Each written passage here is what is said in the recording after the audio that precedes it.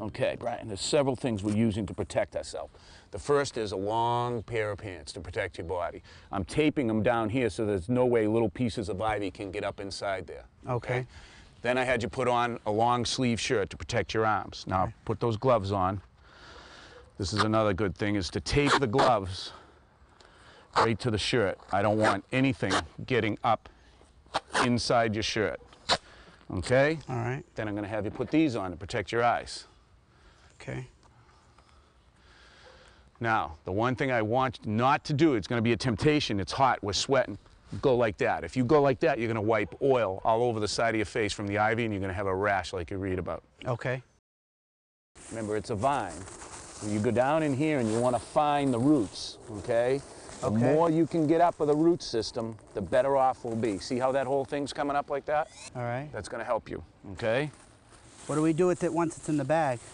Well, we're going to take and put it out for the trash and get rid of it that way. I don't want you composting it or doing anything else with it. It's a bad thing.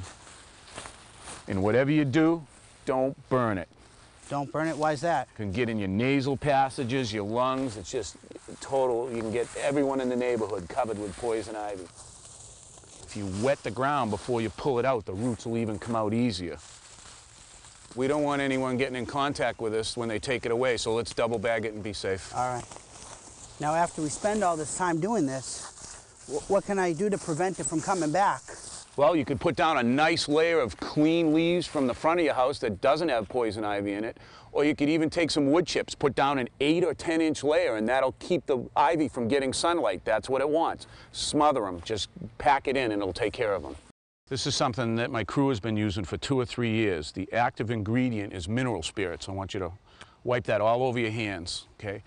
It's going to remove any oil that may have gotten on your hands. All right, so it's just like a backup. Okay. And this will take it off and you won't get any dermatitis from this poison ivy at all. Oh, okay? that'll be good.